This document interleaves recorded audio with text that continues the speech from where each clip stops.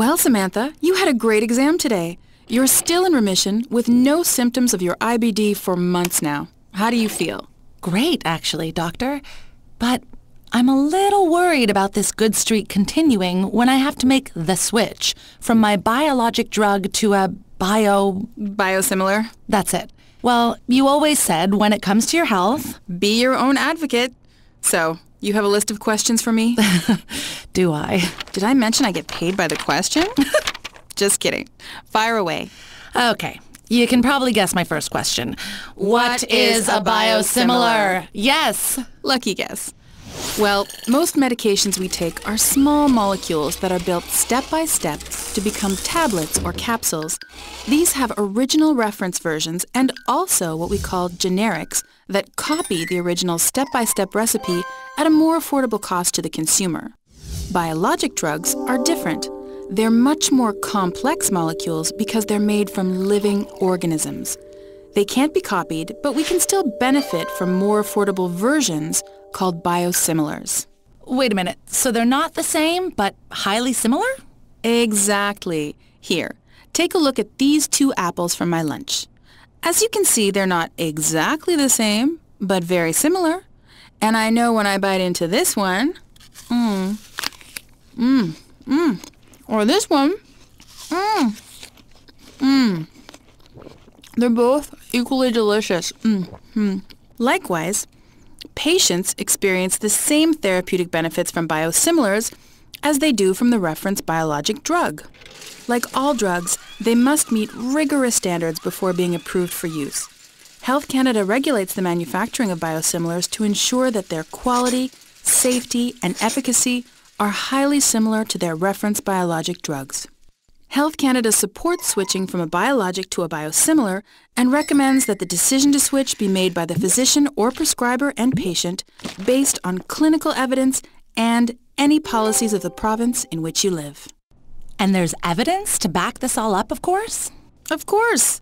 More than 100 research studies exist on patients with inflammatory arthritis, gastrointestinal, and skin diseases who have successfully transitioned from a reference biologic drug to its biosimilar.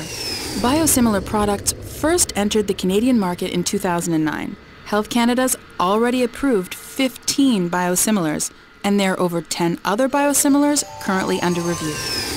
There were 2 pivotal trials for IBD, the Norswitch study in Norway, and later the much larger Study 3.4. In both, the patients were randomized to receive the biologic or the biosimilar. After several months of following those patients, it was concluded that there was no clinical difference between the 2 for effectively maintaining remission, nor was there a difference in safety and immunogenicity. Immunogenicity? The body's ability to develop an immunity to a biologic medication, typically meaning the medication will no longer be effective. All right. Biosimilars are as safe and effective as their biologic counterparts. So why does my health plan require me to switch to a biosimilar? Well, it's all about these. Loonies. Saving them, yes. Some provinces in Canada have made transitioning from biologics to biosimilars part of their healthcare policy. Like the generic drug industry, there's a significant cost difference when buying biosimilar drugs because they don't require the same investment in research and manufacturing as the reference biologics did. These savings can ease some of the strain on our healthcare system and can be invested into developing new medications or things like specialized nursing, counseling, or physio and occupational therapy. As always, there may be medical reasons why some patients can't switch to a biosimilar. GIs like me will help determine if it's medically necessary to remain on a reference biologic drug. And this shouldn't affect how I usually get my prescription filled? It shouldn't.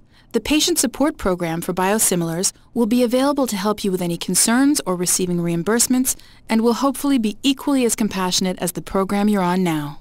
Well, I seem to have come to the end of my list of questions. Wow! And what do I win? You get to eat the rest of your lunch. But what if I think of more? Well, I'm with you every step of the way as you switch to this biosimilar, and that means answering any questions you have. And as we doctors learn more about biosimilars, you'll know more. Great!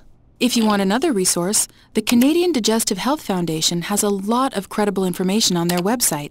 They're the official foundation of the Canadian Association of Gastroenterology and your trusted source for all things related to your digestive health.